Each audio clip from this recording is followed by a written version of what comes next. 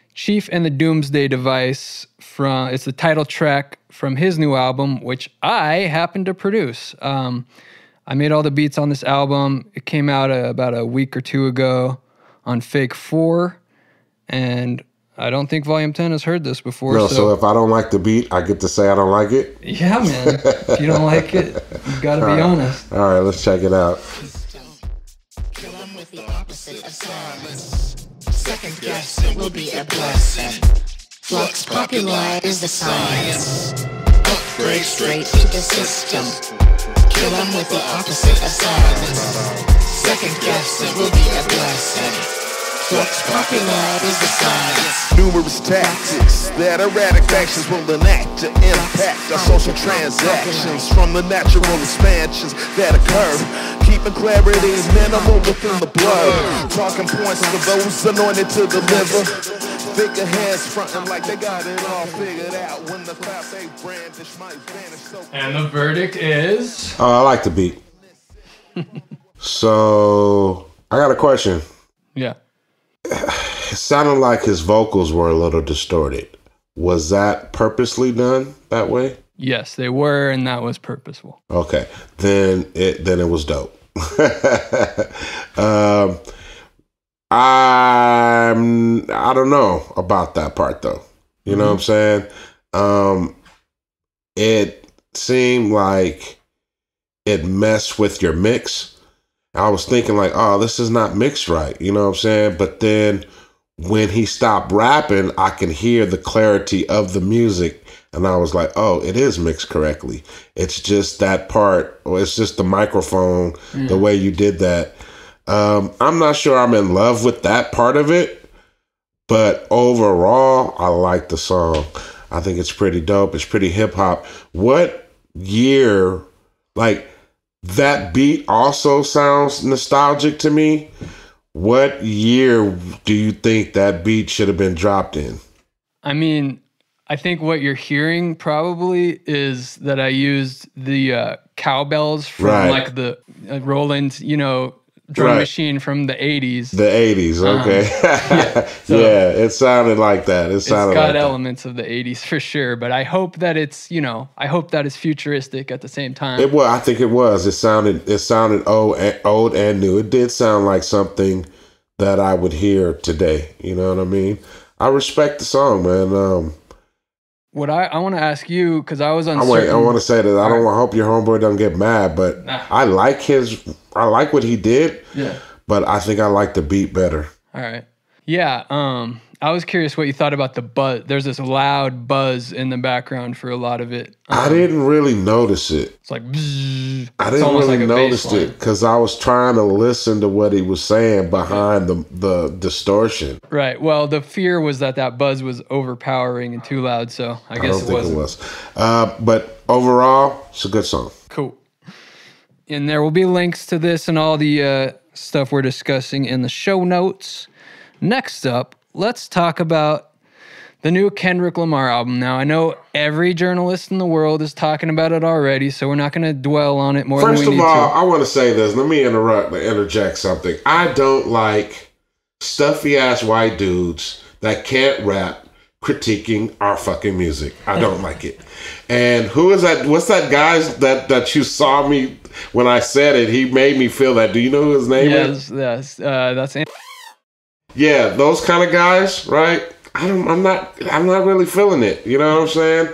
And to be honest, man, when I first heard you critique my stuff, it was a good critique. I'm not mad at it, but I didn't really know you. I didn't know you at all, and I'm thinking, who's this little nerdy ass white dude who thinks he could just come into the hip hop realm, be weird rap, and think he's gonna fucking be telling people what's going on? Here's another one. But I want the fan base to know that Jonah or the Mole is not one of those guys. This fool is an MC. This dude is dope as hell. I heard some of his material, and I'm a fan of the dude. So for everybody out there who thought the Mole was just a stuffy, nerdy white dude who wasn't part of the culture and all of that crap, I'm here to tell you, Volume 10 knows that not to be true. This is a hip hopper right here. This dude has skills, and he's very humble. And maybe that's why I didn't know that he was as dope of an MC as he is, because he wasn't dropping his stuff to weird rap. And I've been, lately I've been telling him the last couple of days after hearing his stuff, like, hey, man, you need to drop some more of your stuff to weird rap. We need to know how dope of an MC you are. You know what I mean? So props to the Mole, and he's the real deal. All right. That was perfect, man. I'll Venmo you that $800 right now. All right, though. Yeah. So, what's interesting, I think, about this Kendrick album is you didn't want to let me play it at first. I was trying to play it a few days ago, and you're like, "Shut that shit off, man. I don't want to hear that right now." So, can you talk about busting my fucking chops, nigga? Talking about Kendrick? I can edit this out if you don't want it, but I thought it might be interesting. Like, why were you hesitant at first? I guess I was a little bit hesitant because I'm from the good life. And the good life hated niggas that were rich and had record deals. I hated those dudes until I became, well, I wasn't rich, but I had money and I had a record deal. And then it was like, they all started fucking treating me the same way. Not everyone, but a lot of people. And I guess it was, to be honest, it was like halfway on some hater shit. Like, man, I gotta hear fucking Kendrick again. You know what I mean? Everybody, Kendrick, he dropped a new album. Like, you know what I'm saying? Everywhere I'm looking, Kendrick here, Kendrick, hey, I love it, you know? And it just got to the point where I was like, ugh. You know what? It makes me, like, every time there's a trend on social media and I have to see somebody too much, I get that irritated type fucking feeling. Yeah. You know what I mean? So that's all it was. It wasn't nothing towards Kendrick. I'm a fan.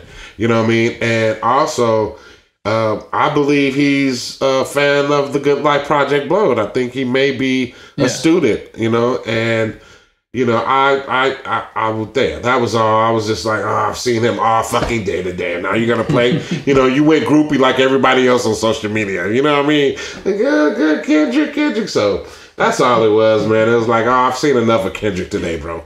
And then, like, I didn't realize today he was going to actually listen to the whole album, but I was like, well, you got to at least hear this one track. And like, I was going to play this track, We Cry Together, featuring Taylor Page, which is a crazy song. Like, just listening to the album, like, the first time through, that was one of the tracks that really immediately kind of grabbed my attention. I think I know which song this is, so we don't have to listen to it right now. Yeah, it's the fighting song. Oh, the fighting song. Okay, so you want me to talk about that song right now? Yeah.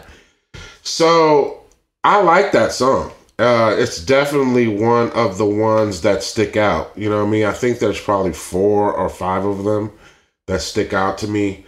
I like his soft stuff, you know, his more R&B sounding stuff, but I don't like it as much as I like his hardcore rapping. But, I mean, maybe those songs are just not for me. You know what I'm saying?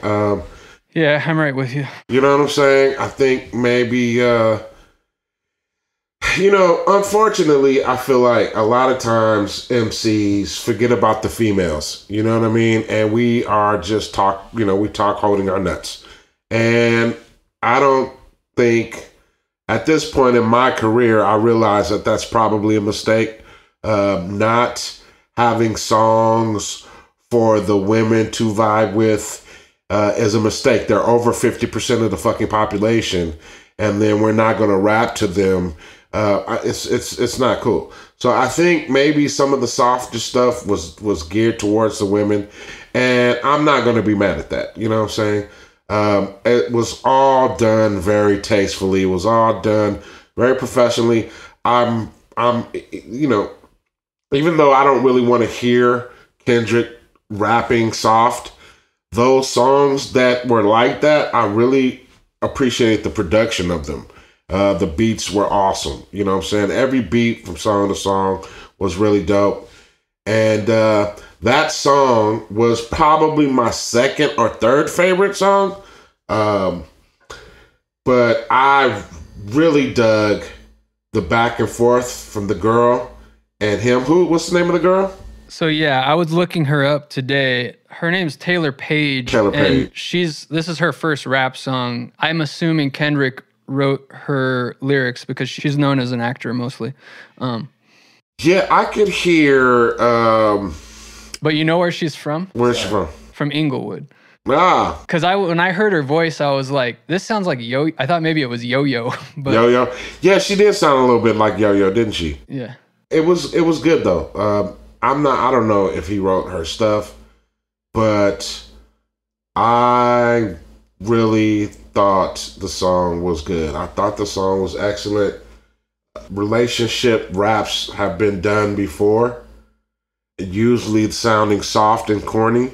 Yeah. This one is the opposite of that. This one cuts so deep from both sides too. And you know, like you were talking about like songs for the ladies and songs for the dudes. Like this is like this is a hard song. I don't know if it's for the ladies or anyone. It's but for both. Both sides really represent to the fullest. I think she represented the women correctly. I think he represented the men correctly. And I think the end result of the song, the end of the song, is what happens. I'm not even going to tell you what, or you want to bring it up? You want us to bring it up? Well, I mean, they sat there and battled and fussed and fought and talked real crap about each other, and then at the end of it, they went and fucked. You know what I mean? Hey, listen, I'm gonna say something towards that, right? Then we can move on to another song. It's like, or whatever you want to do, but too often, I think that we have normalized or made normal, negative conversations, arguing, fussing, fighting, allowing ourselves to be energized by negative energy, right? Allowing negativity to release those endorphins in our heads that we all love, and too often, I think, I don't want to say it, but I think women, when they get horny, seem to sometimes fuss and fight us to get us to have sex with them. I'm sorry. And I think there was some tone of that in the song. Am I right or wrong? Huh. And I think we need to understand that there's endorphins in the God side of it. We don't have to be dark on the dark side of it to enjoy it. I enjoy family now. I enjoy barbecues. I enjoy, doing my music. I enjoy good meals with the family. I like laser tag, and I love jet skiing. You know what I mean? These are the things that I've decided to get my endorphins from, and not the negative. So let's be careful for that. And I think that was part of this song, that was an underlying current of that in the song. All right, I can buy that. So this is some real weird rap. This is Felimunkasi, I believe is how you pronounce the artist name. Album title Amagogela, a group from Durban, South Africa. I think I've talked about them on the podcast before, actually, but they just came out with this new album, and I haven't had a chance to listen to it much, but I'm going to play a track for Volume 10 and see what he thinks.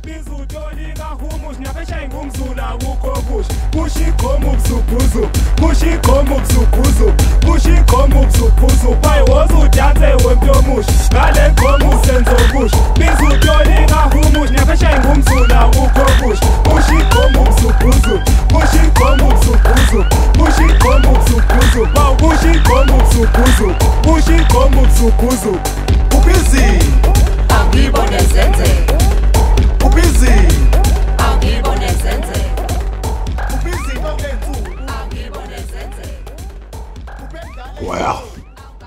What you think about that? I got a couple questions. All right. Where are they from? South Africa. South Africa. And I will say that I feel like if I knew what they were saying, I would like it. Yeah. Well, that's always the thing with a foreign language. It's right. Like you might hate it if you knew what they were saying too. Well, I guess that might be also correct, right? Yeah.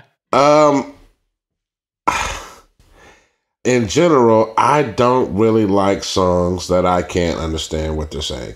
But if I was to take that away, I think it's a cool little song. You know what I mean? On some African tip stuff. What is dope about it, really dope, is that, Africans have embraced hip hop. But I'm very happy about it. Maybe also I'm thinking that they've been missing. You know what I mean? Like, man, I think maybe the Africans have been missing. Is what I'm thinking. In hip hop. The Jamaicans got a hold of it. You know what I'm saying? But anyway, Africans, welcome to hip hop.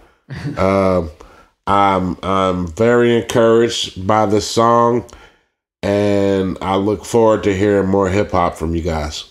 Cool. Yeah, I mean, I say I'm the opposite of you as far as like not understanding what people are saying, because I'm generally so picky about lyrics. Like, there's gonna be something that turns me off a little bit, but when I don't know what they're saying at all, I'm free to just enjoy the sonics of it. Well, but you're not alone. I think most people are like you. They want to understand what the hell they're listening to. But like you said, if now since you said that, if I was just to listen to the phonics of it, I would say, yeah. I think that this would be a really fun group to go see live. That might be true. Yeah. Very, very true. All right. Last track. You told me a couple days ago that you were not familiar with Dose 1, and I've been kind of like surveying 10 recently, like, what do you think about this guy? What do you think about this guy?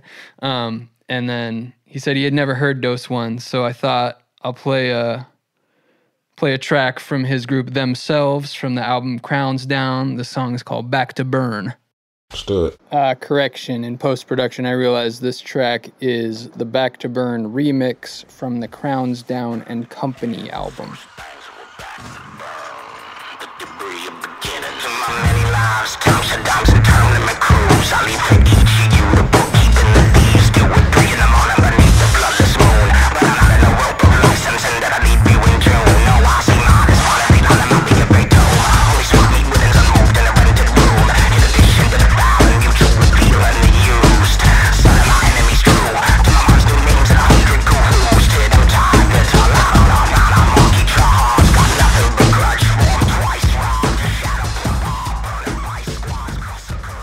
I just wanted to say, before you call him a biter, Dose 1 is quick to cite his influences, and he does list Project Blowed basically first, so. Good Life, etc. I wasn't going to call him a biter, but I was definitely going to ask that question. I think I like him a lot more than I like the song. I can definitely hear his skills. And I love his flow. And I love the way... Come on, wait till Oh, wait sorry, I'm talking to you. I didn't even notice I was doing that. My bad.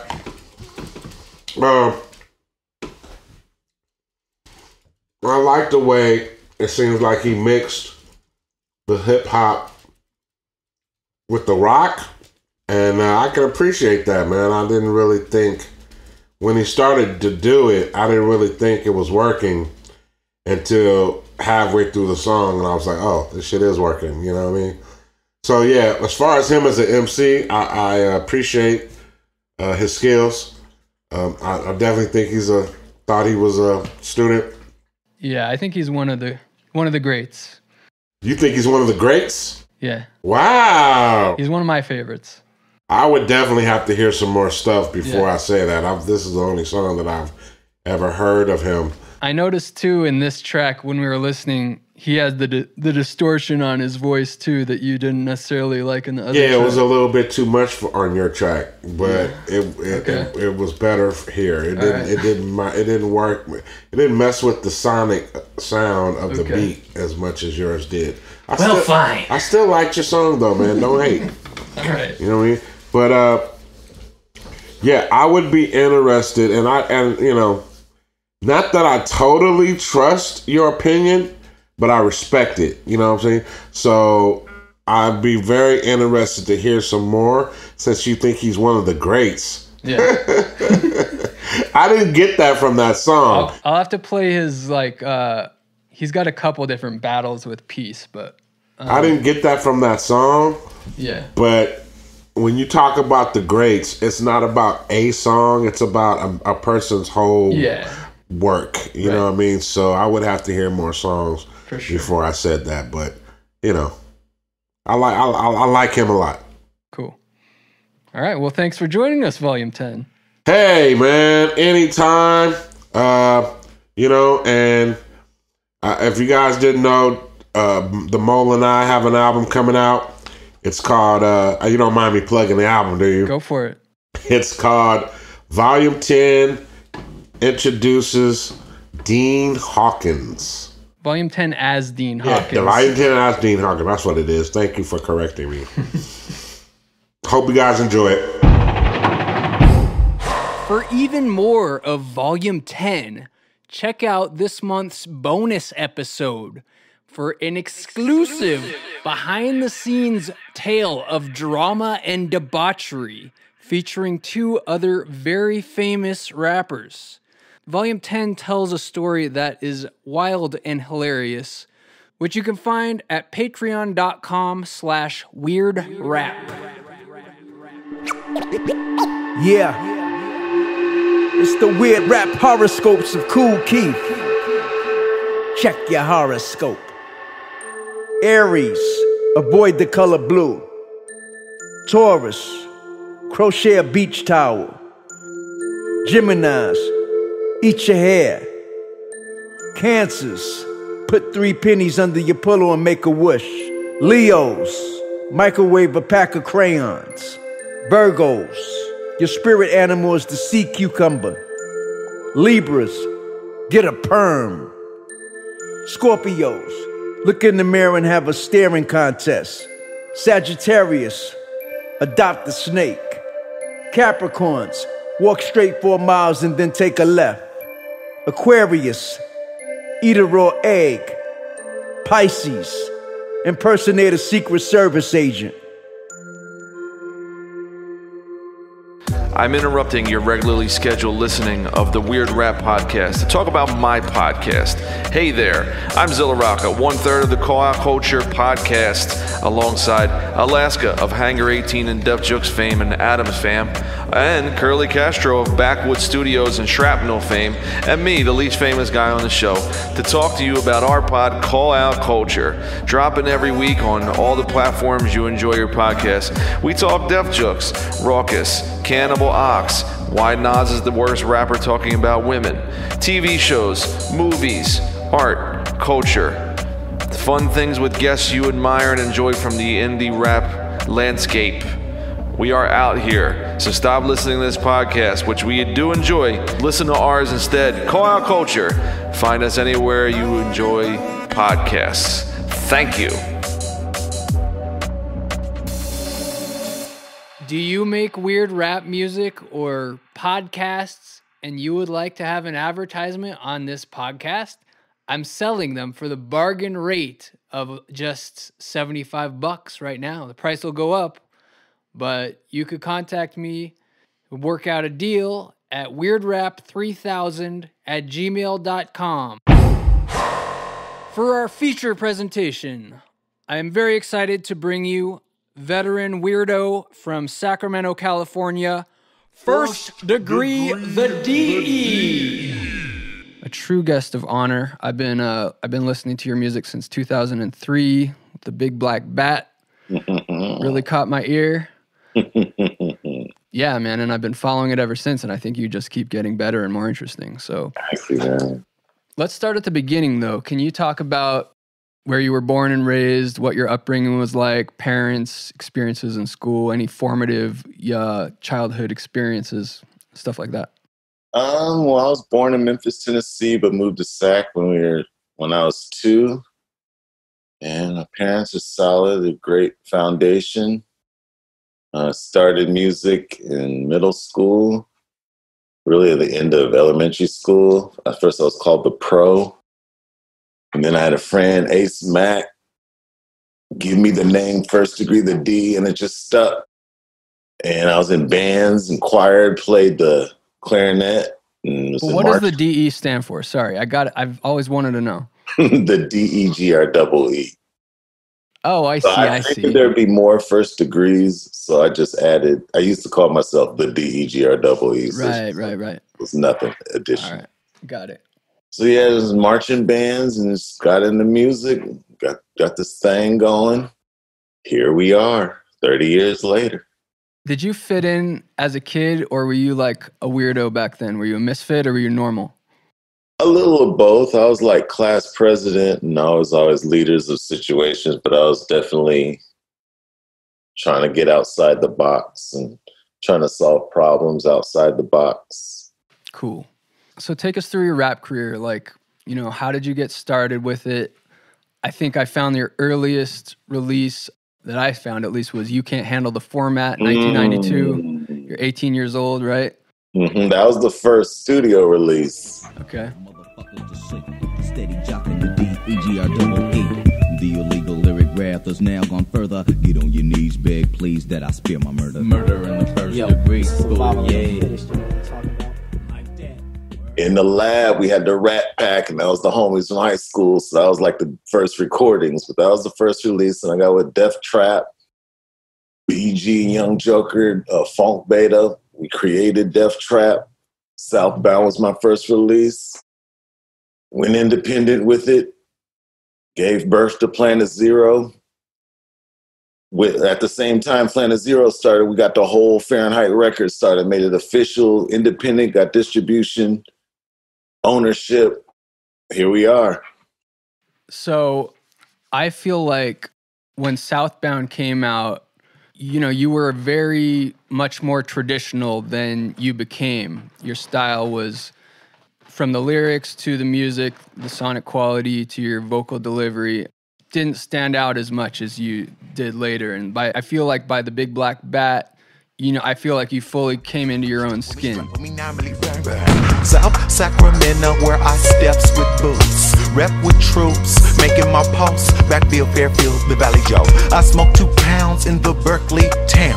The Big D.E, Concord and Frisco, the Shark Tank and Lorenzo, where the Backman grounds. They know the egg in L.A. They say, what's life like as a D.E.G. Drip that Fahrenheit bang, skin on snakes and come here with it.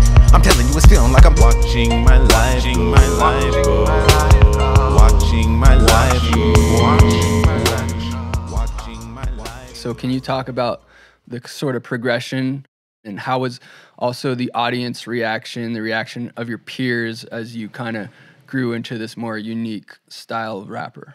I'm going to start with that last part of that question. It's a great question because they always want you to go backwards and do what you already did. So it's like, I've been in the game so long that it's been different generations that want me to go back to different time periods. So it's like, at first, for example, when Planet Zero got going, they wanted me to go back to Southbound. And then, Damn That D wanted me to go back to Planet Zero. So when you came along, Big Black Bat, I had already been through the cycle. Yeah. And so it was like, when Big Black Bat came out, they had wanted me to go back to like Damn That D in that era. So it's like, it kind of leads to the beginning of your question, which is, it's just a cycle and it's just growing. You're just putting out what I put out music for myself, what I want to hear just while I'm washing dishes, so it's like, so I'm just making the music and I just release it. But, I grow as a person. I change as a person. Like I haven't said any bad words in my albums for like 15 years, but at first, I did. So it's like, you're young and fitting in. And when your whole life is on the internet, practically, you just see the whole stages of someone's life, So the music is always just whatever's honest in that time period. Yeah. I agree with you where I like the older DE raps more than the younger ones, but I hear like that hunger in the younger ones, but I hear the wisdom and the purpose in the older ones. So it's just, I guess it's whatever is clever and whatever period you are in your own life, and you can just like hop in and just be guided by this 50 album, calendar of just music and just guide you through. Yeah. Well, I mean, the Big Black Bat will always have like a nostalgic place in my heart because that's where I, found it when I was young. But I think your newest album is probably my favorite. Honestly, I think you're getting better. That's just my taste, I guess. But yeah, I really applaud you for continuing to grow and develop as an MC. Thank you, Mo. This new one is my favorite too, man. Need direction to build your hive. Here comes the D rap, get you off this schneid. And you know that's true. Rooted in that South, build that Northside crew. And you know that's right. Killers in the world, banged up for Fahrenheit. Marching to the front, shielded with Fahrenheit. Street legend, you thought you was one, not till they speak. I had this little style that I used to only use like a little bit in every song, kind of like a spice. But on this album, I was just like, I'm going to use that style the whole album. And it's kind of just like a flowing with the beat kind of. I just used it the whole album. I was just coming out of dealing with drama. I just put it all on. I was retired, came out of retirement for the people. The people need motivation. People need a leader. And the music is just so much easier to make beats now. It's ridiculous. So the music, I could, it's easier for me to go from here to here. So I agree. I like this new one too. I appreciate that. Speaking of the production, you've been self-produced for the most part since the early days. Oh, since the beginning, since You Can't Handle the Format in 1992. Yeah. So you were saying it's easier to produce now. Is that because of the equipment, or obviously you have more experience as well? But the equipment too. I'm curious about the equipment you started on and how it's progressed over the years. Oh my goodness. I started on a AR something, and it had an MPC 2000, but I ended up signing that and selling it to a fan because they wanted it. But now it's these computers, it's just ridiculous. Some of these songs on the on Backman I made on the phone, man. Some of the beats. Wow. That's just ridiculous. What applications are you using on the computer as well? Like what programs do you use mostly now? Pro Tools, GarageBand.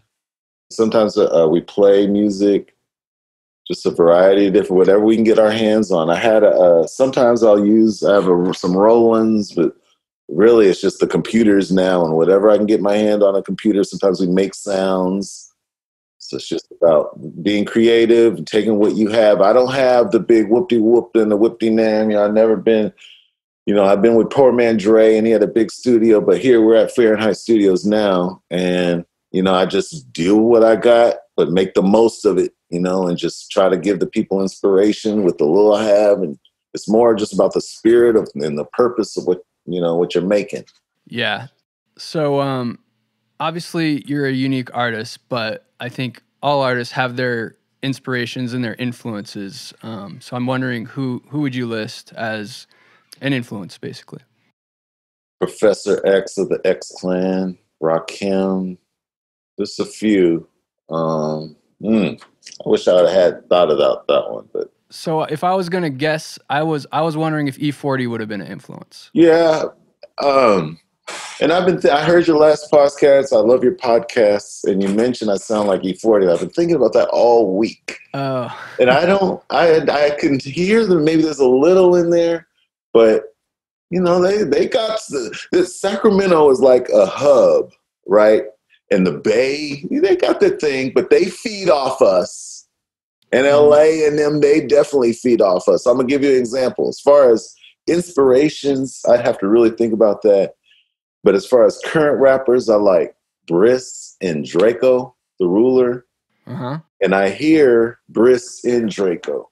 It's like I hear Sacramento all over, and I hear, now that Briss is passed, I hear him all over. So, yeah. I got some E40, but E40 got some D.E. Right. Well, no, I'm sorry. I know no artist likes to hear that they sound like someone else, but, I think it's really interesting to try to track the influences. And this fucking guy over here claims that almost everyone's style came from him. We had a big conversation about that last night. He says he stole their style too, but whatever. But really, it's just, being who you are. Yeah. Like all those DE-isms, and it's just, that's how I talk to myself in my head, and it's who I am. Keep it simple. Just be who you are. So I already asked you, if you felt like a misfit growing up. And, it's part of the whole weird rap identity. I really identify with the misfit and the weirdo that doesn't fit in. So I may be projecting this onto you a little bit, but I feel like I heard this, especially in the first album I heard from you, Big Black Bat, you had the I Am Not Welcome Here song, God is damn good now, waiting for the D.E. to run his mouth. There's the bitty, been acting shitty, stabbed me in the back when I wasn't ready. I am not welcome here.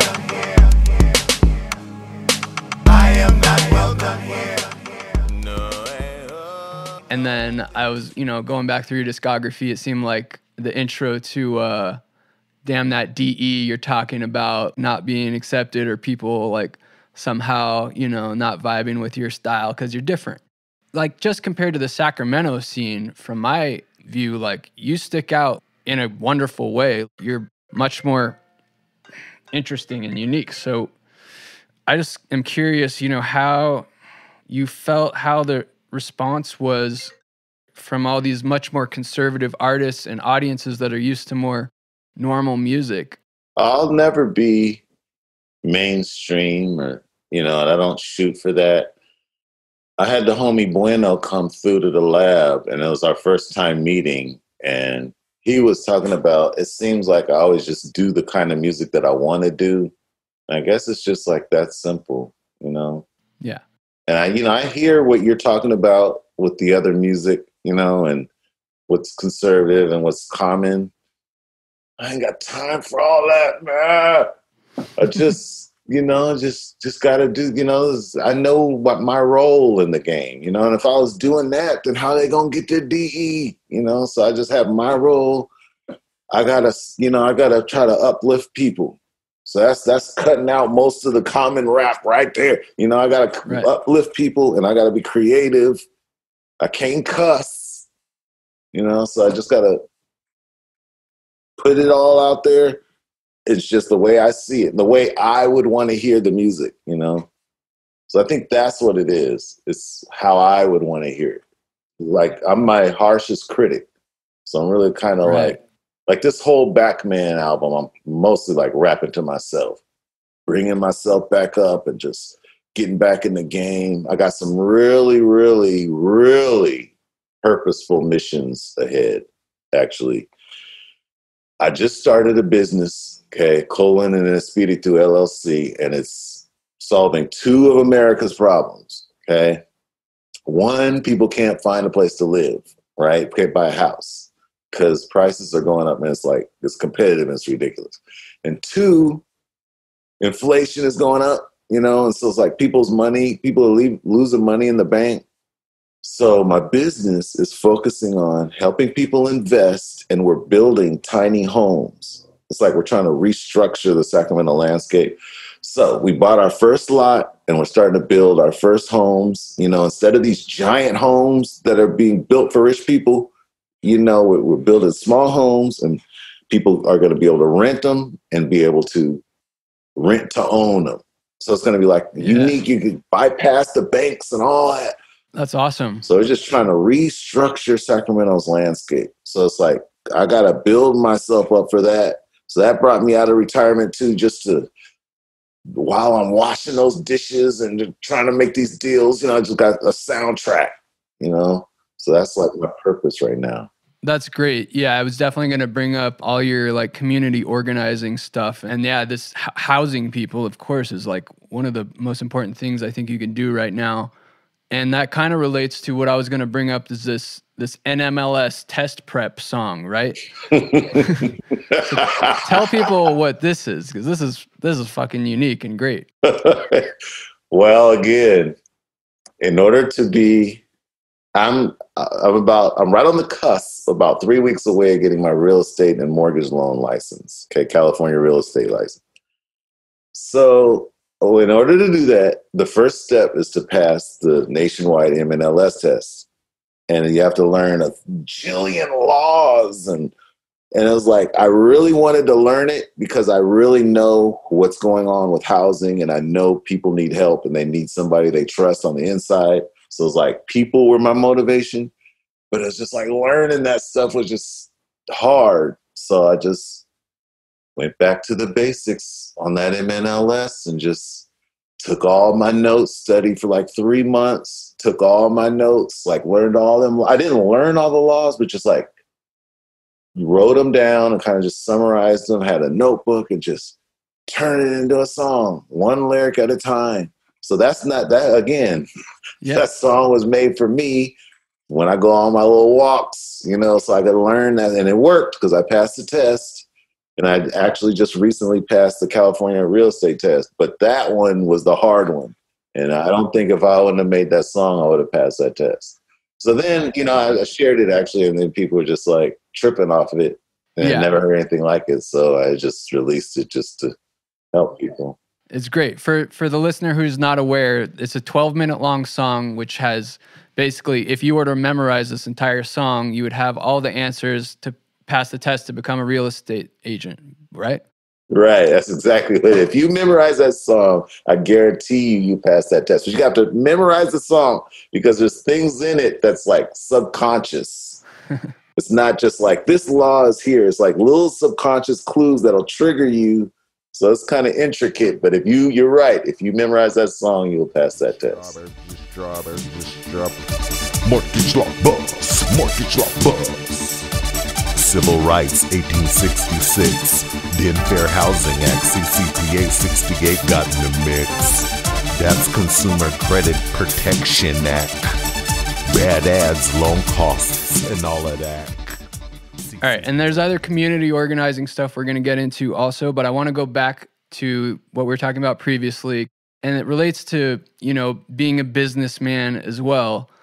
Like, when you make the decision in your music to, instead of, go with the times and give people what they want, what they want, kind of, and go further from that, the businessman in you is making a decision, right? So, like, was this a conscious decision to be like, I know I'll probably make more money if I do this, but I'm going to go this other direction?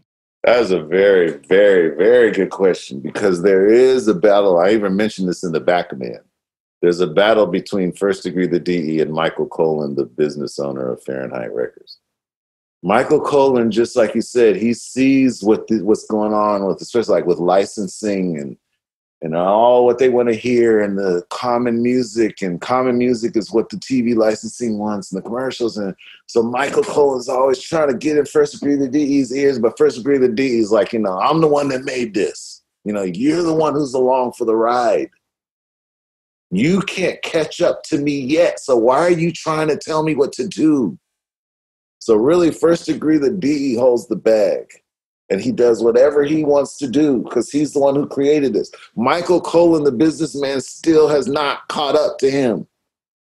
So when Michael Colin, the businessman, catches up to First Degree The D, then Michael Colin, the businessman, could have some input about what First Degree The D is doing. But until that point arises, the businessman has to just listen to everything First Degree The D is saying because he's the one steering the ship. Maybe one day if, like, for example, Fahrenheit Records got a new deal we have a deal with Amazon Prime with movies. We're going to put out 2 movies, including a Backman movie, who I'm looking forward to. And we have publishing with Amazon, and we have a new licensing deal for like commercials. And like I just mentioned, like get your music in like commercials and TV shows. And I've like been learning what they want. So maybe one day, like right now, they want an urban Christmas song. Well, this is kind of a tangent, but so Michael Colin, the businessman, is like, First Degree, can you give me an urban Christmas song? These businesses are screaming for them, for their commercials. And First Degree is just, it's just like, So it is a battle. That's a very good question. It's constant. But I know one thing. Me as a business owner has to catch up with, because First Degree is known all around the world, but Fahrenheit Records is not, so that's a good question. Michael Colin, the businessman, has some work to do. Right. Well, as a listener, I appreciate that the business hasn't taken precedence over the art.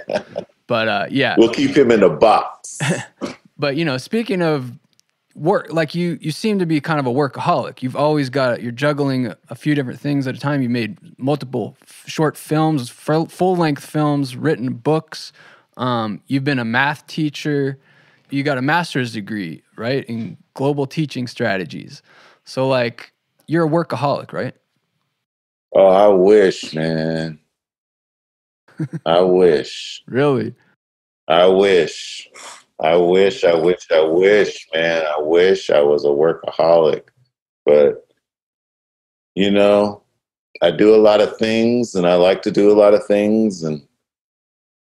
But if I was a workaholic and did a little more, and it goes back to what we were just talking about, just got to keep pushing myself and got to keep working harder. But yeah, I like to do a lot of things. I like to educate myself and learn how to do different things. I think all those things you're talking about, music and teaching and everything has come to this real estate though. It all comes down to helping families move in these homes, and helping people invest in real estate. I think even the music, First Degree, everything has come to this because, there's a divide with the have and the have-nots, and it's getting steeper than ever, Yeah, I applaud that for sure, man, because we can hope that art and music makes the world a better place, but it's just a hope. You never know. You're doing something that's really hands-on now, definitely putting roofs over people's heads. Can I just say something about that? Yeah. As a musician, I'm your escape, I mean, people could love music, but really it's just like, it can be a motivational tool, but it's like an escape. Yeah. But once I started helping families, like with, in real life and helping I started reaching out to fans and seeing who wanted to, see about fixing their credit and being able to get a mortgage. And that was purposeful. Then I was really in their life, so that was like another level. And it's like, I love being people's rap star and all their underground hero, but it's just escape. I want to be like something where their families will be like, man, good thing we ran in the D, because now our generations are better because he did this, like solid things, Yeah. And speaking of helping people, you've also kind of shifted in your music from being, in the beginning, seemed like very much just focused on violence and misogyny, typical rapper shit. That loud laugh of that buckshot capper, but now you wanna buck with me. Starts wanna cut with me. Do it die, cause I did dark. Swear believe the stress of me putting in. Gradually, more and more like consciousness seemed to get into your lyrics.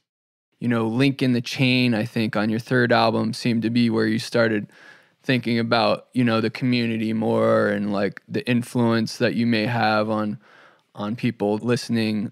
And then, it seemed to make its way more into the music as you got older, which is just a natural thing that happens as people get older, I guess. But can you talk about a little bit that progression? Well, even back in the day, like with Too Short, remember you used to have like the dirty side and the clean side, So even like Link in the Chain, even the beginning, it's like, you got to balance it out at least, If you come in with this, you got to come with that to balance it out. So yeah, those songs are always important. Every album, you got to have some kind of inspirational, not like, like real inspirational, positive music that's going to uplift people. You can do the, like I mentioned, Briss and, like, I love gangster rap, but, you can hear the purpose underneath, so it's like, I like purposeful gangster rap. But yes, to me, it's important to just throw not a gangster rap covered positive song, just a positive song. And speaking of that and gangsters, talk about the Bloods and Crips Gang Peace album and what surrounded that. So the idea came from here in Sac. There was like this gang war. It was like Asian gangs are fighting and black gangs are fighting and black gangs are fighting Asian gangs. So it was around the time the Bloods and Crips album from LA came out, and I was like, well, they're doing it down there. Maybe we can bring some peace. So I lived right on the corner of Valley High, which is like smack dab in the hood out here, South Sacramento. Started inviting folks to my house, leaders of this side, members of that side, and we had some drinks and just talked and started just turning on beats, D.E. beats, and just making some music. It was all cool, and it ended up being, if I would have known what it was going to become, I would have like recorded it like in a professional studio and like pulled out but at first it was just in my house, you know. We were just recording in my house. Thought I wouldn't touch it, they were sick as hell. All I needed was a budget that could cover my bill. Still it ain't time for war, so watch what speaks for. Got soldiers in the band, performing on real tours.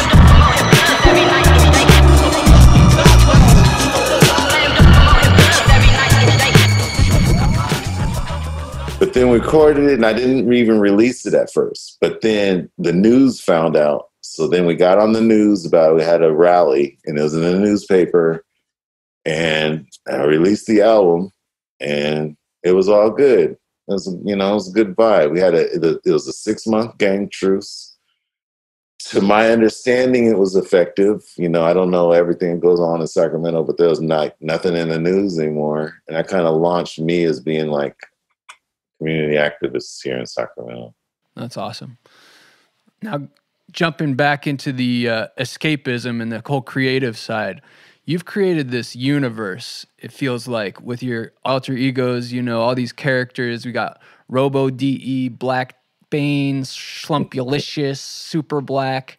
I haven't followed the stories completely enough to know if all these characters actually know each other and interact, but give us a rundown of the different characters and maybe how they relate to each other.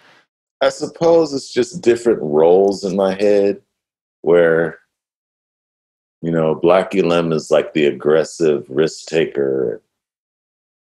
The D is like the cool, like play the back, cool accountant.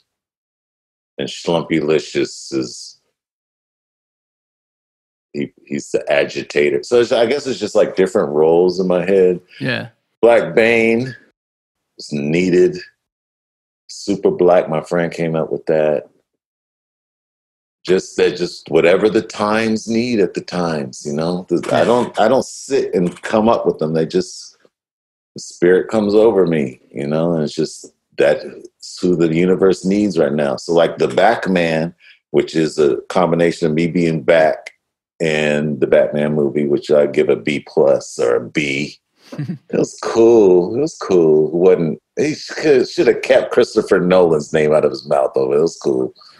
But the Backman's purpose is just to remind people how it's supposed, you know, without the auto tunes and the whipty whams and the nippy knots, just raps. Nowadays, all the songs are real short because that's how you make money, because it's like you have to listen to them over and over, and it's like streaming, and you get paid off hits and yeah. So it's like I'm doing the opposite of whatever. The songs are longer than I've ever made and more raps than ever. It's just because when I'm washing dishes, I don't have to take off my gloves and like do something. I just want something to listen to, like constant and like that I want to listen to that's like lyrical and musical. So it's just, you know, it's all about that. Yeah, I love it. I say, thank you. I'm glad. Keep doing what your heart tells you. Fuck what everyone else is doing. So your book, we mentioned, you wrote a book about the history of Sacramento rap. And I think a lot of people outside of Sacramento, even including myself, I only live an hour and a half away, but I don't even know much about it. Obviously, you wrote a whole book about it, so there's a lot to say. But, you know, quickly, who would you say are some of the most important figures in Sacramento rap music and why? Oh, DC Ray and the Triple Threat 3. Sacramento's first rap group. But as far as knowing, I say you were an hour and a half away. Yeah. When I went into this journey, I thought I knew, you know, and I went all the way to the back. But I ended up, if I were to read it now with what I knew then, I would know about 20% of it. So about 80% of the movie and the book was new to me. The book goes current. The movie is like the first 25% of the book. So that first core history, no, I didn't know that either. So it was a lot of fun to learn all that. Yeah. The Triple Threat 3, they're our first group. Yeah, I'm gonna cut in a sample of them right here because I just listened to them for the first time yesterday. The night's just begun, cause the triple threat known as number one. And that's why you keep struggling when my voice gets cut. Everybody listens up like I'm E.L. Clinton, cause I got a style of weapon that will always rule. And I got that kind of voice to make it sound cool. Say, shh, ha ha ha. I say, shh, you just keep moving on. I'm now ready, really rapid, that God gave birth. I take that illusion, that text for the money.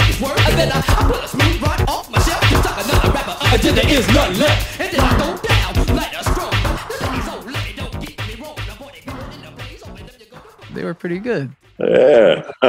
And that song was Dr. Dre's first song. Really?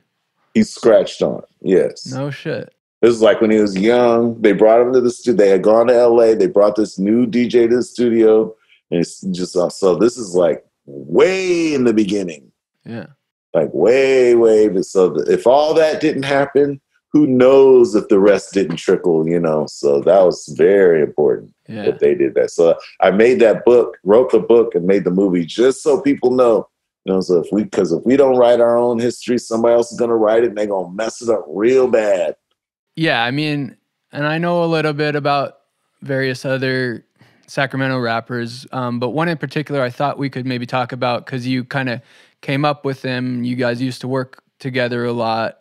Brother Lynch Hung, right? So just, a lot of people don't even know about him, but talk about him and how the two of you sort of worked together and possibly influenced each other. I mean, there's definitely a little bit of an overlap, especially when you were in like the Big Black Batter, like the horror themes, talk about that and how you related to horror. And well, it all started with Funk Beta, because as I mentioned, Funk Beta was part of Death Trap, but he was friends with Lynch. Okay. So he's the core of that sound you're talking about. He's the core of all that. And so we kind of came up and kind of surrounded ourselves with him. Just kind of, we all used to make music together. Made some hits. But that sound, though, I would give credit to Beta for that sound. He's the greatest rap producer of all time. And so he's like the one producer who could just go in and just do everything himself. I did everything myself on this one to challenge myself. But as far as like he could do any genre, like jazz or so. So Funk Beta, I need to research him, I guess. Did he produce Brother Lynch Hung's stuff? Yeah. Okay. All the best ones. Your mama won't like my shit, nigga. Admit, if you was sitting up in your room high, loaded up in your tape deck, ready to write your tape next. Me, I do hot sex, razor blazing alcohol, swords and nigga ceremonial rips next. Then I write my shit next. So feel your insides and intestines when you mix me with the whiskey. Tell them situation risky with a nail gun through your eye, you will. Up until Backman, he produced at least a couple songs on every single one of my albums. And, you're saying that there is basically a sound of Sacramento in a way that stems from him. So how would you characterize that sound? Even, from, obviously it's changed over the years, but what could you say about the character of the Sacramento sound?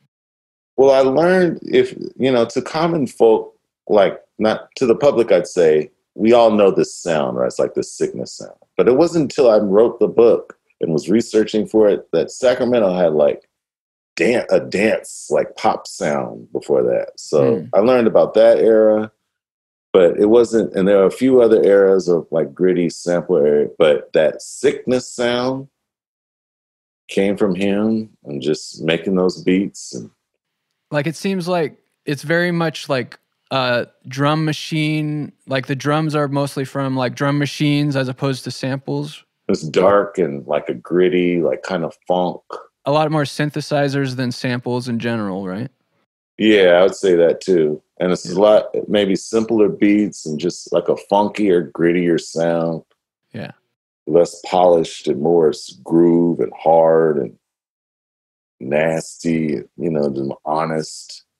And it seems like it spilled over into the Bay Area to some degree. Like you could maybe hear that same thing in like RBL Posse a little bit. Absolutely. Yeah. They've been feeding off Sacramento for decades. That's the truth. You referenced in your recent track, the Revenge of Robo D.E, the Sacktown Leech. So we're talking about Sacramento characters. Who is the Sacktown Leech? All I'm going to do is to speak on the whole, that's talking about Lynch. All I'm going to do is speak on that is he needs to holler at me. Okay, because it's like he's got offended about the movie, wanted it to be about him, but the movie's about way before all that.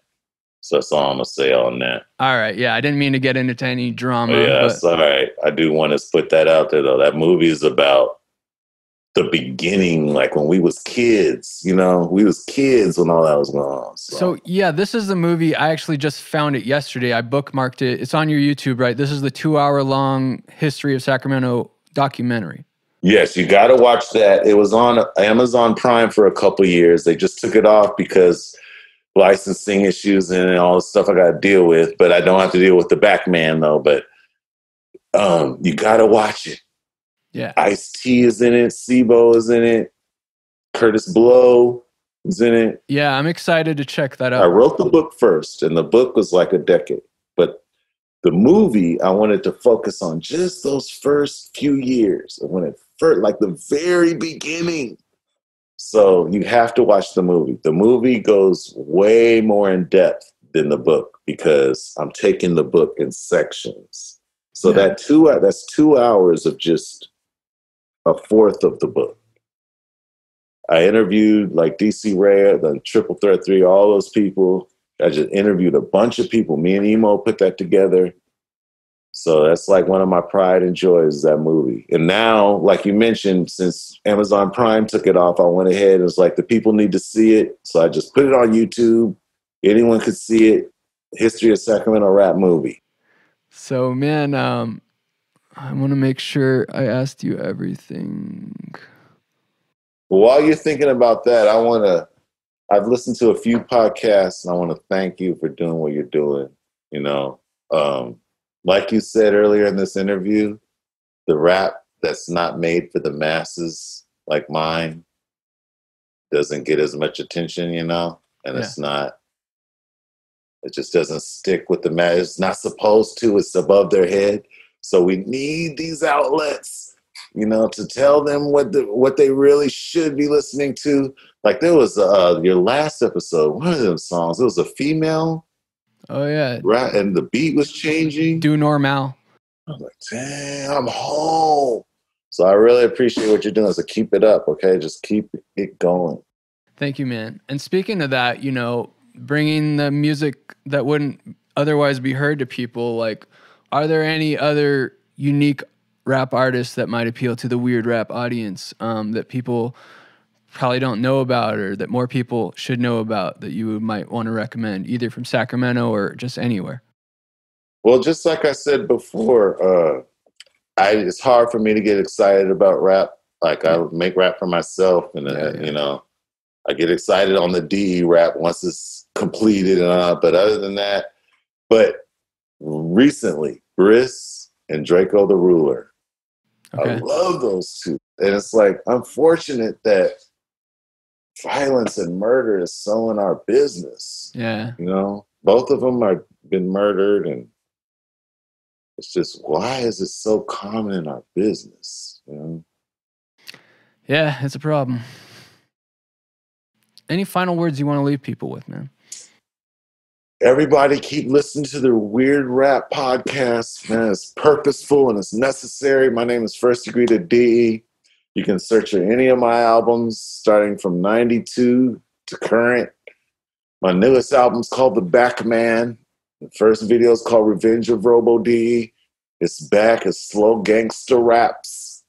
You know, educate yourself, educate your mind, build your skills up. We're forming an investment team. We have the LLC. I have an office. I'm in my office every day. The purpose is to help people invest in real estate and build tiny home projects. You know, we're changing the landscape. Everybody wants these giant homes. It's time to just get smaller because these giant homes are for the rich people, but you got to get in the biz. People, we mentioned the History of Sacramento rap movie is free on YouTube. Check that out. The book, can get that on Amazon. And stay abreast on everything Fahrenheit. There's a Backman movie coming out on Amazon Prime. We're going to try to get that out like December, but we'll see. Stay on that. Thanks for having me.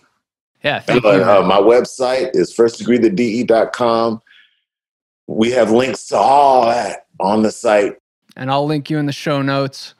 Now, I really want to try to get you on the Weird Rap collaboration album I've been working on. I'm a producer as well, and I've been kind of trying to get verses from all my favorite artists, like 2 to 4 MCs on each song.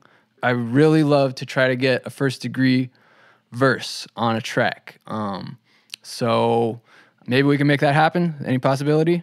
We'll work on. We'll have to. We'll talk about it. Some kind of trade, or maybe a chorus or a verse. Or you make the beats. Is there a way I can hear your beats? Yeah, I'm gonna send you. I have a particular beat. I have a particular concept, and I actually want you to, if you have time, research Volume 10 because he's actually the guy that I want you to do a track with. Just check out Volume 10, Pistolgrip-Pump. He's doing shit since '94, but he's put out a bunch of shit since then. But that was like his big hit, Pistolgrip-Pump. But anyway, like I think you two would actually make a great collab song. So anyway, check him out, and in the meantime, I'll be in touch with you, and we'll try and figure it out. Thank you. Keep up a good work, and let me know when the next one is. Okay. Yeah. See you next time. Hey, yo. Oh wait, Volume 10 wants to say something. What? Don't feel bad, bro. I never heard of you either. So look, I'm gonna do my homework on you. Do your homework on me. Volume 10. I got you too. I'm gonna check you out. If he think you dope, I'm gonna check you out. All right. Later. All right, boss. Have a good one, man. That's hilarious. You don't know who Volume 10 is.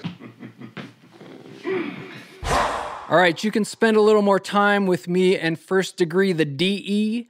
in our bonus episode, also including Volume 10's insane tale of rap intrigue.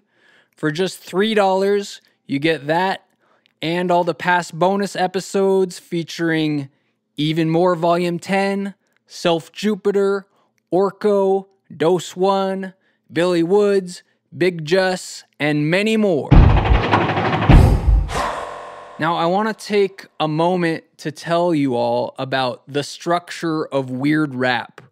A lot of people think that weird rap is a team of people. They assume that we're well-funded and professional, but the truth is it's just me doing this. My friend Beverly Fresh has conducted a few interviews for me. He and Chief Doomsday sit in with me on the Weird Rap Discussion Gang episodes, but it's mostly just a one-person operation. I'm not telling you that because I want credit, but I'm telling you because I want you to understand that your support really matters. It means a lot. I can't survive off of this. I do other jobs to get by, and it's hard work creating, editing a podcast, doing all the graphics and the promotion, running an independent record label, writing all the little articles that I do, managing all the social media, and researching all the music that I share with you while trying to live a life and make ends meet. So I beg of you, I've asked before, let's try this angle. Maybe you'll do it now. Please help me out. Go to weirdrap.com/rating. Weirdrap.com/rating is where you can go to just spend a minute or less clicking around to help me fight the algorithms that are stacked against independent operations like Weird Rap. It would be very much appreciated if you would go there, leave a rating or review or something. And you can also support Weird Rap by buying Kool Keith and Weird Rap t-shirts or buying music. Links to that stuff and all the other Weird Rap things are right there as well at weirdrap.com/rating. Okay, till next time, be like First Degree The D.E. and follow your heart. Never mind what's trending. Be true to yourself, walk to your own beat, and make the world weirder.